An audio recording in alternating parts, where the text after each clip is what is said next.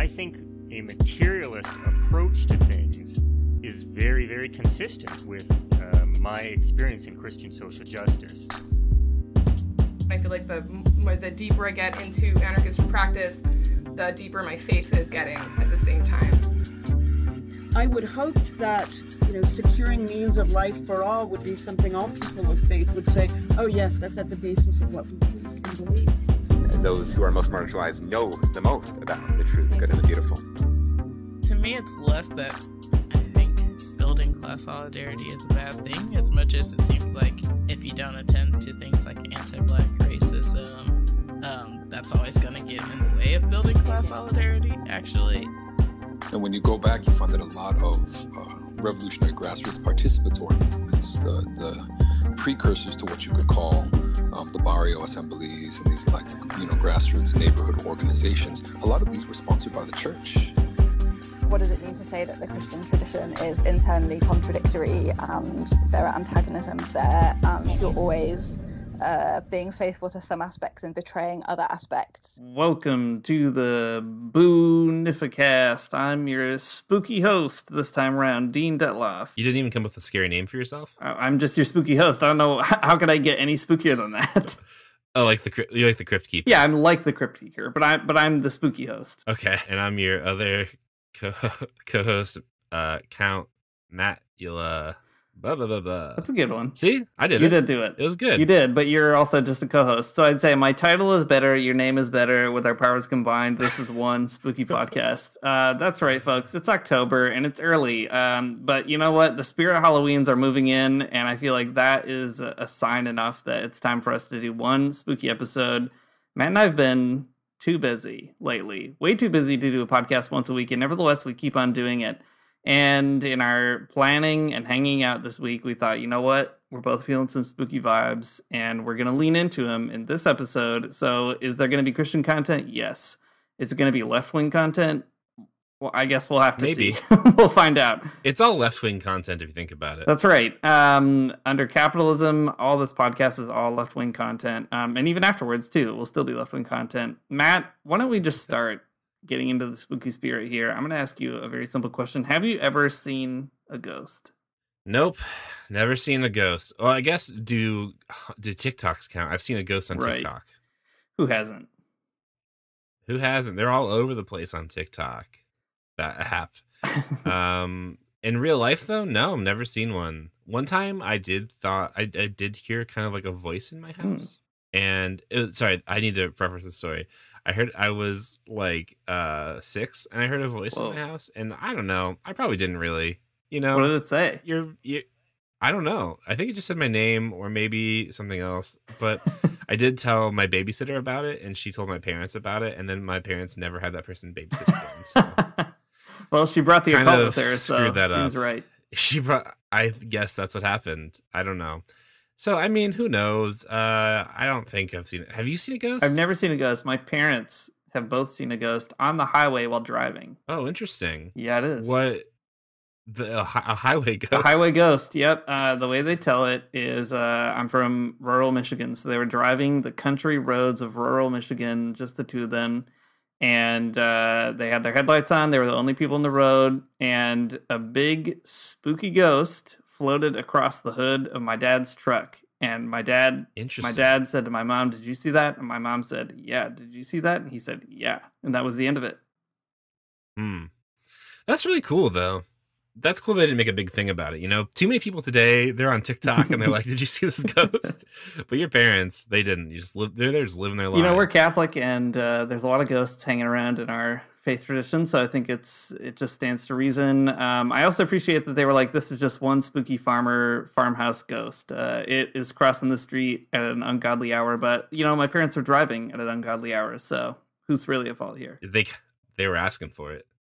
They were asking for it. Man, you said that thing about hearing a voice, and I feel like I just heard a voice, and I'm like sucking myself out in my apartment, my one bedroom apartment. You live in an apartment that's also by a busy parking lot, and it's probably somebody. Don't be scared. It's just somebody outside, probably. Ooh, let's hope. Or maybe it was a ghost, and that's cool too. Yeah, let's hope they stay can be outside. on the podcast. Famously, I do not like spooky things unless they're fun. If they're fun, it's fine. If they're too scary, it's too scary for me. Matt famously loves scary, spooky things. So name one fun spooky thing that you do love. One fun spooky thing. I like old-timey horror movies are fine. Like if you can kind of see the seams, that's okay. But if I have one of those brains where like I get too sucked into the fantasy and then I'm just right there. Yeah, I get it. That makes a lot of sense. I famously do love scary things. I guess I grew up in a really repressed sort of conservative home where I wasn't allowed to watch scary things. But now on this side of life, I partake in them all the time, and I think it's just fine, and I love it. So it's cool. Well, good. I mean, given all that being the case, let's talk about the spooky things within Christianity. There's so many spooky things that we could talk about. You got the Holy Ghost. That's not really spooky though. That's just a cool thing. The real spooky thing though is all of these wild saints that are running around out there. Dean, one time I did come to visit you and you told me about this dude's heart that is built into the side of a church. So like, what's going on with that? Yeah, that's right. Here in Toronto, there is a guy's heart that is just in a wall somewhere. I've never been to find it. I should go. I've lived here long enough that there's not really any good excuse. But the best part is there's not really even that much of a story. This guy was like a convert who had a lot of money, and he decided that's what he wanted to do with it, to put his heart in a wall. So he did. Okay, in that story, he's not really a saint himself. No. He's just a guy with a lot of money. A convert, a guy with a lot of money who is really zealous about it. But we, Catholics love that kind of stuff. If we can pickle your finger and cart that around for a while, we will. If your blood turns to liquid 3 times a year, you better believe we're going to go pray in front of it. It's a spooky faith. Yeah.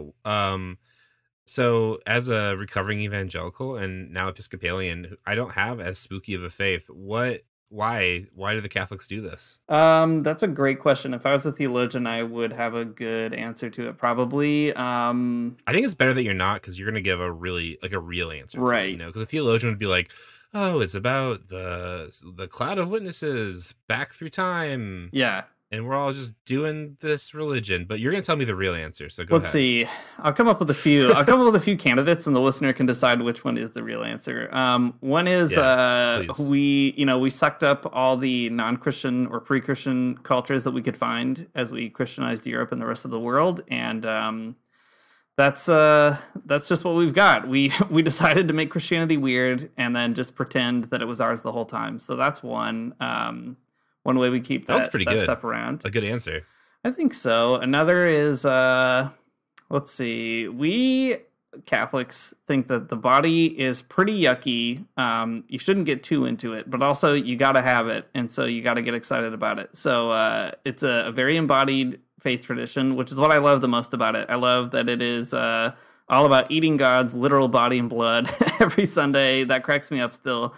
And I think that is very cool about the Catholic tradition. There's a real emphasis placed on bodily life, even while you got to be vigilant and wary about what your body's getting you into. Sure, that makes sense. Those are some pretty good answers. So, okay, in light of those things, not only are the lives of the saints important, but all the wacky things that they do end up being kind of important too. So let's do that. Let's talk about the lives of the saints and all of those very interesting things that they do with their lives and afterlives even. There are so many. So Dean and I kind of rounded up just a few of the most fun and spooky things to celebrate this early October spooky season. And we're going to talk about them and just kind of get into their spooky, scary ghost stories. These are the most Christian ghost stories you can find, because there's mostly no ghosts in them, but they are pretty wild, and maybe they'll get you in the spooky October feeling. Yep, I think that's right. As we're just saying the word spooky over and over, I also was remembering, you remember in the autobiography of Asada Shakur, she talks about converting to Catholicism as a kid? Oh, yeah. She says the spookiest religion. Yeah, she says that's like why she converted. It was the spookiest religion around. So anyway, I appret that from Asada Shakur. Yeah. It's true. I love that. There's a lot of really bad reasons for becoming a Christian, or let alone a Catholic. But But man, that you find it very spooky and that you're into that, that's good. That's a good reason. I think so too. It's one thing that keeps me in. So anyway, yeah, we're gonna talk about these spooky saints, and I want to talk about one of my favorite spooky saints, Matt. This one is, I would say, let's see, on the scale of like fun spooky to spooky spooky, I would say We do have to rate them all. This is very important. Yeah, right, right. I would say this one lends more toward the actually spooky side. And I love that about him. So this is Bartholomew the Apostle. If you've never seen a statue of Bartholomew the Apostle, I encourage you to Google it right now, because you do have to kind of get the image to have it present, to have the spookiness present. And the big thing about Bartholomew, we'll talk about his story in a minute, but he was apparently like flayed alive, like all of his skin was torn off. And he, in statues, is depicted like carrying it around. So if you see a statue of St. Bartholomew, it's like you can see all of his muscles. And then he has this kind of like, on first glance, it looks like drapery or something, which is extremely cool. But actually, it's just his skin. Now, that's a spooky one right there. You know what? That crosses the line, actually. That's not just spooky. It's pretty gross, man. I think so too. If I saw that in a movie, I'd be like, yuck. Yep. So pretty fascinating guy. He was also beheaded, so they really wanted to make sure that he was done for. And I mean, they didn't. That's the thing about the saints; they always come back, in one way or another. Yeah. Well, let's get into a story, maybe more explicitly. I pulled these great saint stories from around the internet. But most of these stories, they all kind of come out of this pretty wild text called the Golden Rule. No, it's not. It's not called that. Shit. You can call it the Golden Rule. It'll be fine. It's called the Golden Legend. That sounds better. It does sound better. And yeah, it's just like this. I mean, it's like an early hagiography that like kind of tells you what's going on with these saints and like what they're doing. And, you know, I think if we were really responsible podcasters, we would tell you all about like what their life and witness means for the church and all these kinds of great things we can pull out of them. But no, we're not good podcasters. We're not good Christians. We're going to talk about their the awful parts of their stories, or maybe the most like fantastic parts. Yeah, this is this is one just for the hard Marxist materialists to scroll on by. You know, we talk a lot about materialism on this podcast. Not this time. We're leaning into the weirdest, wildest metaphysical garbage we can find. Yeah, I think it's probably for the best, though. I mean, materialism, it's great. I love it. But also, in materialism, do you get people whose flesh have been ripped off of them and they come back to life? No. You don't. Okay, so here's some stuff about St. Bartholomew. Okay, Bartholomew is reputed to have brought Christianity to Armenia in the 1st century. We stand a king. Great job, guy.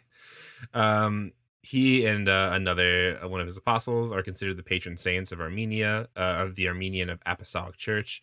One tradition has it that Apostle Bartholomew was executed in Albanopolis. I guess that's a real city in Armenia. According to a popular hagiography, the apostle was flayed alive and beheaded, like we've talked about so much already.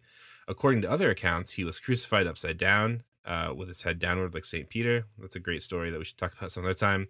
And he is said to have been martyred for having converted Ptolemais, the king of Armenia, to Christianity. Okay, so that's it. You convert the king of Armenia to Christianity. People don't like you, and they rip your skin off, and that's awful. There are some some other like less spooky but very interesting stories around miracles, sort of in his death. So in Armenia, there are these 2 stories, at least as detailed in Wikipedia, about this statue of Saint Bartholomew. So on the feast day at the Cathedral of Saint Bartholomew, people like get the statue of him out, and they carry it around through town and kind of parade it around. It seems like a good time. I'm all about that. Anyways, the story goes, when taking the statue down the hill towards the town, it suddenly became very heavy, and they had to be set down. Spooky. Spooky. This statue's now heavy. When the men carrying the statue regained their strength, they lifted it a second time, and after another few seconds, it got even heavier. Then they set it down and attempted one more time to pick it up. They managed to lift it, but had to put it down one last time. Within seconds, walls further downhill collapsed. If the statue had been able to be lifted, all the townspeople would have been killed.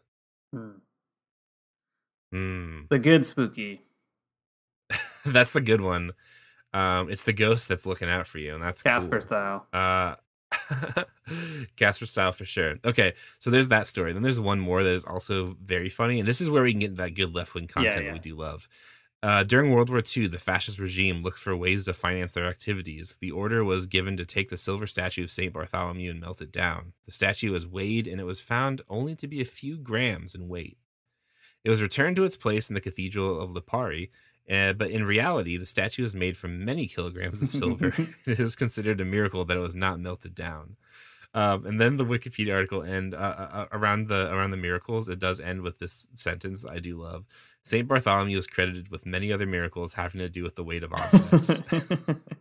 So listen, if you have something that's very heavy and you need it to be lighter, Saint Bartholomew's your guy. And if you have something that's very light that you need to be very heavy, also your guy. He knows what he's doing on these two things. What a prankster, this guy. You're just going to get your pen and sign that check for rent, and oh no, wouldn't you know it, you can't even lift it. I love that. What a good joke. You can't even. So St. Bartholomew, certified anti-fascist. That's what we can say about that.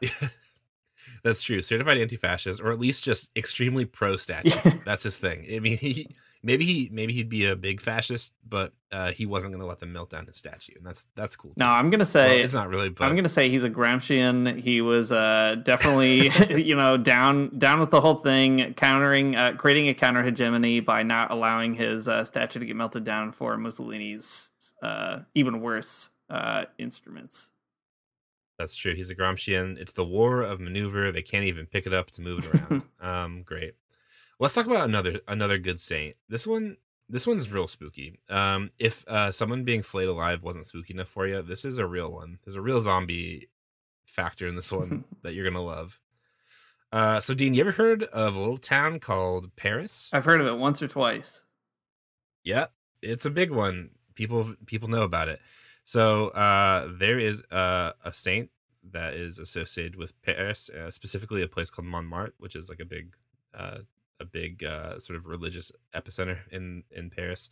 Anyways, Saint Denis. That's not really how you'd say his name, but I'm not French, so I'm not going to start trying now. Probably Denis, but I'm not going to, even though I just did. Anyways, Saint Denis and his companions were so effective in converting people that pagan priests became alarmed over their loss of followers. At their instigation, the Roman governor arrested the missionaries. After a long imprisonment, Denis and his two clergy were executed by beheading on the highest hill in Paris, which was likely to have been a druidic holy place. After his head was cut off, Denis is said to have picked it up and walked several miles from the summit of the hill, preaching a sermon the entire way, making him one of the many cephalophores in hagiography. The site where he stopped preaching and actually died was marked by a small shrine that developed into the Basilica of Saint Denis in Paris, which became the burial place for all the kings. Man, I love this kind of story for a lot of reasons. But mostly it's cool that somebody got beheaded and then they picked up their head and kept walking. If you look for pictures of Denis in in stained glass or in manuscripts or whatever, he's always portrayed as like holding his head. So it's like it's there within the history of the church. This guy's walking around with his head in his hands. And that he kept preaching the entire way up the hill is extremely funny. That is the funniest part. I'm not owned moment for sure. Yeah, exactly. I'm not owned as I carry my head up the hill. Man, I love the term cephalophore for so many reasons. There's a lot of cool stuff going on there.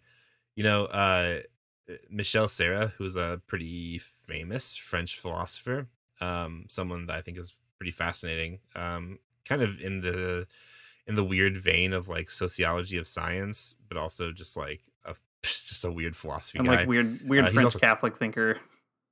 Exactly, yeah, a weird French Catholic thinker. He has he makes a reference to this story in this one book that he wrote pretty recently called Thumbelina. It's this book of philosophy that he wrote that's like it's about media and technology. And it is a very goofy book because it's like just a little more than 100 pages, I think, in total. And the way that he like frames it is that this is like his love letter to millennials. And he thinks that you know, phone, like, instead of the regular instead of the regular boomer take that phones have broken our brains, he thinks that well, I don't know, phones are just like a thing that we're going to kind of have to come to terms with, and they're kind of okay. Um, they're kind of okay, so just kind of embrace it. It's kind of the end of the story. But anyways, he invokes this particular story of cephalophores, like you know, it's like you're carrying your head in your hands, and your phone is kind of like your brain in this new media landscape. You know, you don't really have to worry about memorizing facts or something, or you know, you don't need to know how to do math because you could just like type in whatever to Google and it will tell you. So that's kind of part of his argument that that our mobile technology is in many ways our brains, and we're carrying them around in our hands like Saint Denis. I do love that. Saint Denis is also the patron saint of headaches, which I think is a good joke within the church. Yeah, pretty good. And yeah, what would Michelle Sayer have to say about that? Who could say? But it is cool. I feel like he's our very own headless horseman, but in a much tamer way. No fire from his eyes, no jack-o'-lantern, just just the horror of a sermon that will never end, even if you cut off the head of the pastor. Man, pretty good. Cool. We have a few more too. Dean, do you want to read the story of Saint Barbara? Yeah, all right. Let me say though, okay, Saint Denis on the spooky scale, I would say not as as spooky as Saint Bartholomew. The skin is yuckier for sure, but still pretty spooky. I think that he just keeps talking as he goes up the hill is more of a bit than it is scary. Yeah, that's exactly it. Yeah, he definitely on the funnier side of the scale. Yeah. Well, this is going definitely more toward the fun spooky side, the goofy side. This is the Disney Channel original movie Halloween Town version of a spooky saint, Saint Barbara. This, again, just continuing our extremely thorough research by reading Wikipedia to you on this podcast. Barbara, the daughter of a rich pagan named Dioscorus, was carefully guarded by her father, who kept her locked up in a tower in order to preserve her from the outside world. Having secretly become a Christian, what a rebellious teen, she rejected an offer of marriage that she received through her father. Before going on a journey, her father commanded that a private bathhouse be erected for her use near her dwelling, and during his absence, Barbara had 3 windows put in it as a symbol of the Holy Trinity, instead of the 2 he originally intended. Take that, Dad. When her father returned, she acknowledged herself to be a Christian. Upon this, he drew his sword to kill her, but her prayers created an opening in the tower wall, and she was miraculously transported to a mountain gorge, where 2 shepherds watched their flocks. Dioscorus, in pursuit of his daughter, was rebuffed by the first shepherd, but the second betrayed her. For doing this, he was turned to stone, and his flock changed to locusts. All right, sad ending here, as usual. Dragged before the prefect of the province, Martanianus. Anyway, he had her cruelly tortured. Barbara held true to her Christian faith. During the night, the dark prison was bathed in light, and new miracles occurred. Every morning, her wounds were healed. Torches that were used to burn her went out as soon as they came near her.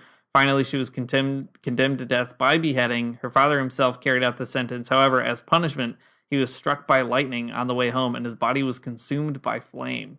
Barbara was buried by a Christian Valentinus, and her tomb became the site of miracles.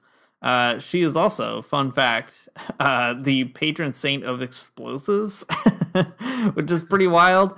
Anyway, the biggest thing here, of course, and the goofy thing is that she did pray, and then a big portal opened up, and she walked through that and found a couple of shepherds tending their flock, and that's great. I love that for her. It rules. Not okay on the spooky scale. This one's not super spooky, unless you're afraid of portals, and most people aren't. I mean, well, I guess if one opened up, I guess I wouldn't be a fan of it. Not even sure I'd walk through, really. No, but there's no ghosts in this one. There's no one that loses their head. But being tortured and then your wounds miraculously healed is a pretty amazing twist in the story. These early Christian saints, I mean, you can kind of tell the sort of like the world that these people are shaped in, though, like where torture is imminent always, and you kind of just have to like hope that whatever you're doing is good enough to become a saint or whatever. Yikes. But a really interesting story nonetheless. Man, it'd be a great movie. I want this Portal on film. Also, I do love the even like also in this story, there's just sort of like morality play upon morality play. It's like, okay, so she's like hiding her faith and kind of like secretly expressing it through this like window. Okay. And then like she kind of reveals it. But then there's also this like Good Samaritan story where like one of these shepherds is going to help her and that's cool. The other one doesn't. And then he gets turned to stone. It's like, man, you really messed up. Just a lot going on. There's no subtlety at all in these stories, and I love it. Yeah, it's pretty good. All right, one last saint that we could talk about here. This is I don't know, maybe an honorable mention. Not super spooky, but definitely within the realm here of what we've been talking about. Saint Sebastian, very fun, cool saint. We should talk about him. We should do a whole episode on Saint Sebastian at some point. He, according to Wikipedia, again, had prudently concealed his faith, but in 286 it was detected. Diocletian reproached him for his supposed betrayal, and he commanded him to be led to a field and there to be bound to a stake so that certain archers from somewhere else would shoot arrows at him. And the archers shot at him until he was as full of arrows as an urchin, full of pricks, and thus left him there for dead. Miraculously, the arrows did not kill him. The widow of Castulus, Irene of Rome, went to retrieve his body and buried it and discovered he was still alive. She brought him back to her house, nursed him back to health. That's probably a long nursing, I would guess. Sebastian later stood by a staircase where the emperor was to pass and harangued Diocletian for his cruelties against Christians. This freedom of speech, and from a person whom he supposed to have been dead, greatly astonished the emperor. So there's a good ghost story. But recovering from his surprise, he gave orders for Sebastian to be seized and beaten to death with cudgels and his body thrown into the common sewer. Let's see here. A pious lady named Lucina, admonished by the martyr in a vision, privately removed the body and buried it in the catacombs at the entrance of a cemetery of Calixtus, where now stands the Basilica of Saint Sebastian. Lots of great stuff about Saint Sebastian. He is another person whose iconography you should look up. Google it for sure. It's very famous. He has turned into a gay icon, which is really fascinating. That's why I said we should do a whole episode on him sometime and kind of the cultural reception maybe of his iconography. But I do love filling him with arrows and then being very surprised to see him alive again when he's just harassing you in the street.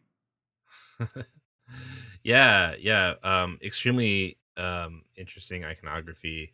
Definitely look this one up. This one, though the iconography around Saint Sebastian is not it's not spooky, though he is filled with arrows. And you'll make all the connections with the sort of being like an LGBTQ icon for sure if you look at the pictures. Some subtlety for sure, but you'll get the picture, I think. Mm-hmm. Cool. On the spooky scale, this one's spooky, man. Where would you place him relative to our other three spooky saints? I think this is more straightforwardly spooky, like real spooky, than Saint Denis. All right. And probably not as well, I don't know, man, pretty spooky.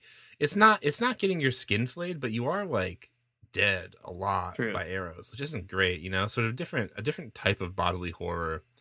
So I think he's up there. I think he's up there amongst the truly spooky. So let's see. In ascending order, then we have Saint Barbara at the bottom. She's spooky for kids. If you have to tell your kids a Halloween saint, it's going to be Saint Barbara. Then we've got the action adventure story of Saint Barbara, where she doesn't die and just does kind of like time jump through portals or something. I mean, there's such a this is like one step away from being like Doctor Who or something, Yeah. and it's great. Exactly. Then we've got St. Dennis walking around with his head having a very bad headache, needing an aspirin that is going to be, I don't know, 2 pumpkins out of 5. Not as spooky as it could be, but definitely pretty spooky. Then we have Saint Sebastian. Let's give him a 4 pumpkins and a little gourd. And then we have Bartholomew, who is a 5 pumpkin lit jack-o'-lantern level of spooky saint. I think that's right. I think that sounds good to me. Very agreeable. It just like strikes me kind of reading through these things. First of all, I feel like as a Protestant, sort of robbed of this history in a lot of ways, which is a bummer. Not that these are historical accounts necessarily. I'm not saying that, but this is a part of like the Catholic tradition that is really neat. I think the more that you consider it and the more you think about the ways that these stories, I don't know, are either just fun or kind of tell you something illustrative or about like Christian life. Yeah, just such a bummer not having them. That reminds me. Okay, so you became Episcopal, and I'm pretty sure you told me, but what saint did you pick for your confirmation name? I didn't. You didn't. Well, there's still it wasn't time. a thing. Oh, I could. Yeah, I could. But the Episcopal Church, they have a whole nother. They get way more wet and wild with their saints, though. You know, they've got a lot of just like regular people on there. Right. But you get all the old ones up until, I don't know, some year or whatever. You got these spooky guys. That's true. That's true. I could pick one of these spooky guys, and that would be okay. Saint Bartholomew, though, that would be great because then I would just pray to him every time. I do need something like if I'm going grocery shopping, and I do need these bags to be a little bit lighter so I can get them all in one trip. Right. That would be ideal. Or when you're trying to fool the old prospector with your fool's gold and you need it to be a little heavier, you can always give him a prayer too. That's right. Also, I mean, we don't need to like we don't need to become overly philosophical about these things, though. I guess I'm about to do that. Just thinking about recently, Dean, you haven't seen it. You're not a fan of spooky things, and that's okay. You don't need to be. But I did watch the show Midnight Mass, which is produced by the same person who made one of my favorite TV shows of all time, called The Haunting of Hill House. And both of these shows are very interesting in the ways that they are incredibly graphic. I mean, and pretty grotesque when it comes to the depiction of dead people. And man, that kind of thing always really fascinates me. Ever since I started getting into like people like Julia Kristeva, and she has a big essay called The Abject. It's an essay that she wrote about horror, which there's a lot going on in it, but it does always make me think twice about whenever you hear a story about death or whatever, exactly what's being communicated or what death means within the structure of those narratives. And like in a show like The Haunting of Hill House or in Midnight Mass, death doesn't always mean death. It means something else. Like in Midnight Mass, there is sort of a ghostly apparition of a woman that one of the characters has killed. That's not a spoiler. That just happens in the very first minute of the show. So it's fine. I promise. But it's interesting though, because even like a grotesque death that is trying to be in some ways like abjectly horrible or something still has the significance behind it of like something that it means. And these stories have something similar in them too that I think is really fascinating, where it's like they paint these like really grotesque pictures of these like the death or torture of these saints, which is probably real because that happened. But they always mean something more than their deaths, and it's never just about like the spookiness of it. And I don't know, I just really appreciate that. I don't know, death is such a hard thing to really grapple with cognitively. Like, I don't know, it's a big existential question. So, but it's always really fascinating when people use it to communicate something different or, something very profound about living or something. Yeah, I think that's right. Well, there's something interesting too, just about Christianity's relationship to death. I think, obviously, lots of people avoid death via Christianity or kind of don't face up to it in an authentic way. And that is true. And I'm sure we've all seen it 100 times. But I think that there's also something fascinating about how the belief that death is defeated also enables Christianity to get kind of weird with it. So when you think about something like Bartholomew, or Saint Denis, right, where the way that they're depicted is kind of an affront to death as well. It's like Bartholomew sort of flaunting the fact that he's flayed alive, right? Or Dennis walking around with his head.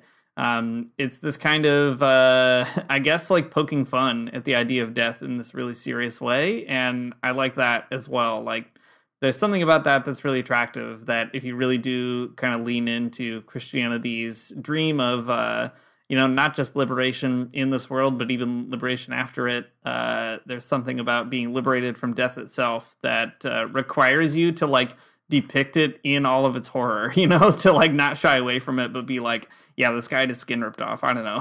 What do you want? He's a saint now. What do you want? He's a saint now. That's true. I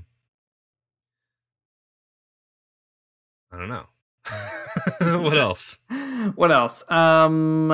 Here's something I could say. The saint that I picked for my confirmation as a young Catholic boy in Catholic school was Saint Martin is the name that I chose. But here's the wild thing. If you look up Saint Martin, most of the time people will find Martin of Tours, who is usually remembered as like the first pacifist. He was a soldier who converted and I don't know, got out of the military, basically.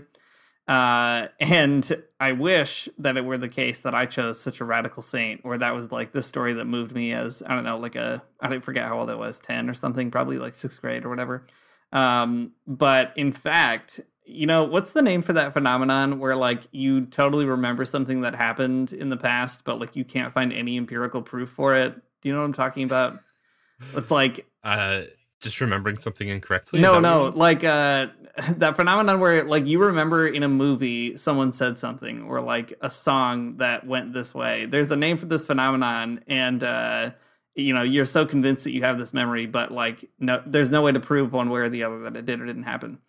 Anyway, Someone is listening to this podcast and they know what it is. That's all that matters. Do you mean like the Mandela effect? Yes, that's exactly what I mean. Oh, okay. Whoa, nice. Yeah, great pull. So I have that, but with saints going on right now, because in my brain, I am so convinced that there's this story of a Saint Martin who was a soldier, but I promise it wasn't Martin of Tours, was a soldier, and had his leg blown off by a cannonball, and then on his like deathbed, the devil appeared to him to like tempt him, and he like told the devil off. And I remember being like a young Catholic boy and getting so psyched about that, being like, first of all, this guy had his leg blown off by a cannonball, that rules. And then secondly, like he told the devil off to his face, and that also rules. So that's why I chose the name Saint Martin. And I've told this story to a lot of other Catholics trying to find a source for where it could come from. And Hector Sarah Ferrer, who we had on this podcast a long time ago to talk about Colombia, he also remembers this story from somewhere, but neither of us could find it Googling. So if you, dear listener, know what I'm talking about or have a memory, please do reach out. Tell us what the heck I'm talking about. But anyway, a spooky saint. This is like people from Universe B. They all know exactly what you're talking about, but people from Universe A have no idea. Exactly. Because that's like not the right Martin of Tours. Exactly. So that's a good spooky saint, though. The devil appeared to him on his deathbed, and he was like, "Get out of here. Get out of town." Yeah.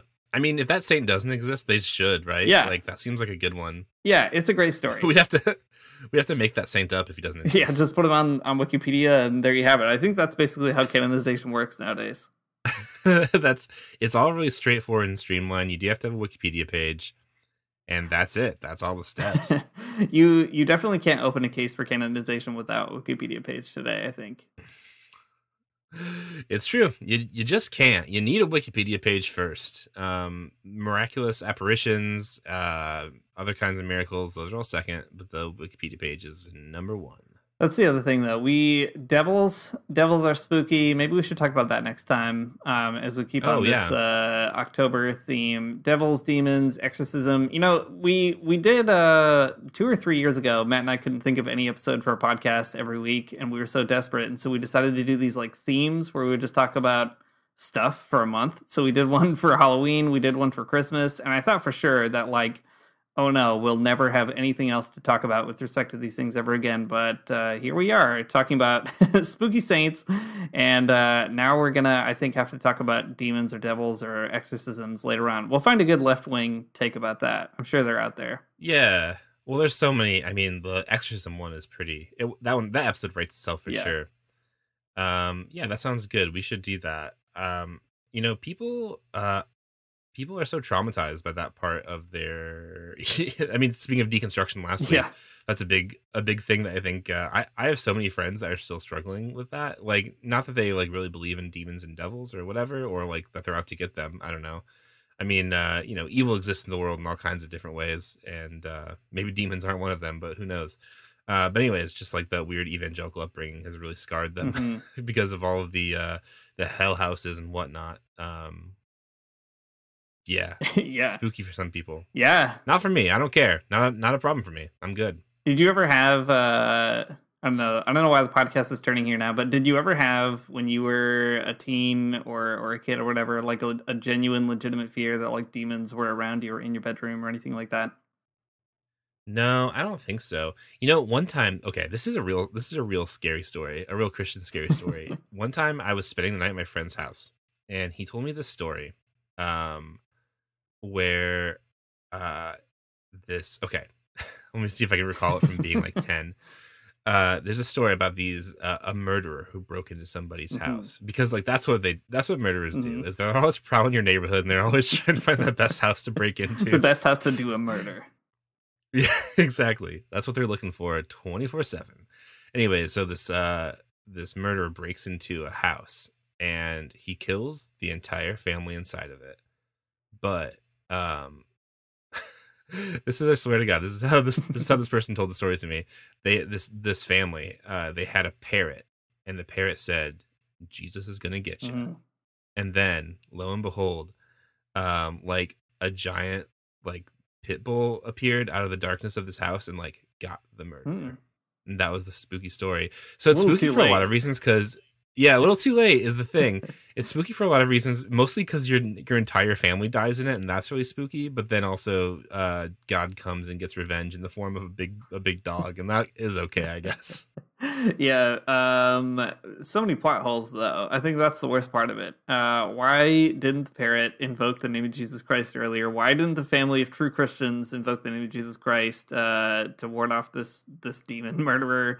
A lot of plot holes, but it does go to show you that you do need to tell your birds and your pets about Jesus today. Don't wait. Right, don't wait. Exactly. Because who knows who's prowling around in your neighborhood right now. Let's see. We got a lot of spooky stuff in this episode. That last story, that's a 5 out of 5 pumpkins, I think. Oh yeah, for me still. If you're 10, for sure. Yeah, absolutely. If you're an adult, less so, but whatever. If you're an adult like me who doesn't like anything spooky, it's more of a 4 pumpkin on the 5 pumpkin ratio. That's right. Well, I'm sorry for telling you that so close to your bedtime, but I had to do it for the podcast. Yeah, I understand. Let's see. All right, what else can we say about these saints before we sign it off? Saints, I don't know what to say about them. They're spooky. They're scary. Oh, here's a good one. If you prayed to a saint, and like, let's say you prayed to Saint Bartholomew for someone to get heavier specifically. You play softball. Here's a great example, Matt. You're in the big softball game against that other church on the other side of St. Louis, and you are praying. It's the last inning. You're praying that baseball bat just gets heavier and heavier, and it did actually happen. Would you be spooked or would you be excited? Yeah. I'm sorry. Am I hoping that the baseball bat gets heavier so I can use it to hit a big home run, or so the other person misses? I was thinking so the other person misses. You don't want to throw off your own weight. Okay. Well, yeah, okay. That's fine. If it happened, I would be excited. That's a good miracle, I think. It's not the flayed man showing up to like get your bones or whatever. This is just like you win the big softball game. I think that's cool. Now, what if in exchange though for getting that big miracle, you did have to see the big flayed man showing up with all his skin and bones? Would that be a fair trade? Yeah, absolutely. That's exactly 100% fair trade. I win the softball game, and I do have to see the spooky guy, but that's okay. You're 'cause I welcome. won. I'm going to get ice cream after the game's over, and it's not going to be a big deal. See, I think there are some things where, like, if it worked, if I prayed and it worked, the miracle worked, it wouldn't be spooky, right? Like, you ask St. Anthony to help you find your keys, that's fine. Would not be scared of that. But, like, I think there is sort of a scale of coincidence where at a certain point, I'd probably be too freaked out. I'd be like, this isn't, I don't want this. It'd be better not to have the miracle in the first place. Yeah. Yeah, you can keep that. It's just it would be too big. And the baseball bat one is getting closer and closer to it. Yeah. You know, there was, as I was doing research, okay, with heavy air quotes around it, while I was doing research for this episode, I did find, this is bleeding into our podcast, our Patreon podcast territory, but I did find a post on the Catholicism subreddit. And the question was something like, I'm 17 years old. I have a long, healthy life ahead of me. If I pray every day for my entire life that God will give me a vision of a saint, do you think that will happen? And in the comments, everyone was like, well, some people were like, no, that won't happen. And then some people were like, well, you never know. And I think the real question is, do you want that to happen? Yeah. Probably not. You don't want these scary guys and gals to come into your house and say something to you, even if it is extremely wise. They're too spooky. You know what's so funny about that? My wife Emily, she was telling me not too long ago that she when she was a kid, she would like pray in her bed that Jesus wouldn't come and appear before her because it would be too scary. She's like, that would be too unexpected. And I love that so much, being like, look, I love you and all, but like, can you just stay out of my room? Yeah, well, it would be, she's not wrong. It'd be spooky, man. It would be. They're always spooked in the Bible whenever something godly or ungodly appears. I think, humans are just, we're easy to spook, especially when it comes to all that, again, metaphysical, non-materialist stuff going on out here. Man, we are talking around the whole plot of Midnight Mass so much right now. I want you to watch this spooky show, Dean. You're going to love it. All right, maybe I'll watch it in the middle of the day at 3 p.m. on a Sunday after church, and we'll see. Crack those windows open, get the light streaming in, and just sit back and enjoy the 10 episodes of the scariest thing you're ever going to see. Yeah, I'll queue up an episode of Drag Race afterwards, and I can feel better about it. Yeah, of course. That's a good way of going about it. You have to have the good palate cleanser. That's what we do. We're watching Squid Game right now, and it's a lot. So the rule is we can only watch Squid Game if we can also watch an episode of RuPaul's Drag Race. You got to balance yourself out like that. That's so important. All right, we've done it again.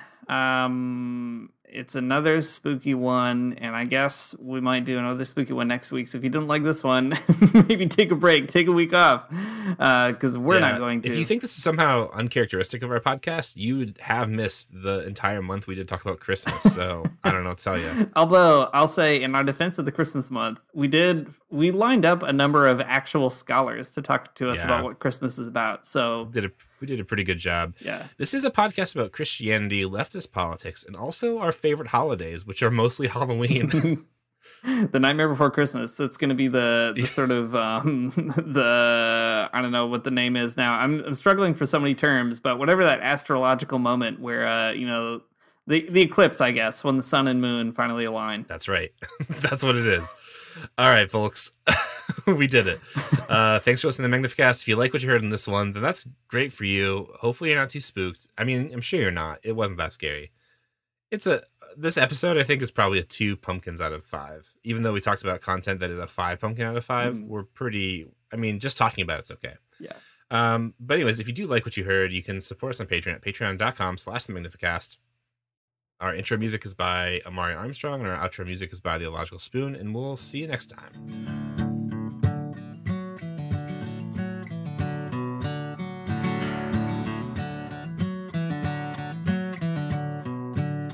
I don't wanna get up for church in the morning, souls alive. Heaven come to earth and there won't be no church. We'll meet down by the riverside. There we'll swim with all creation. Never get tired, never bored. Don't worry, someday there'll be no dam between us and our Lord.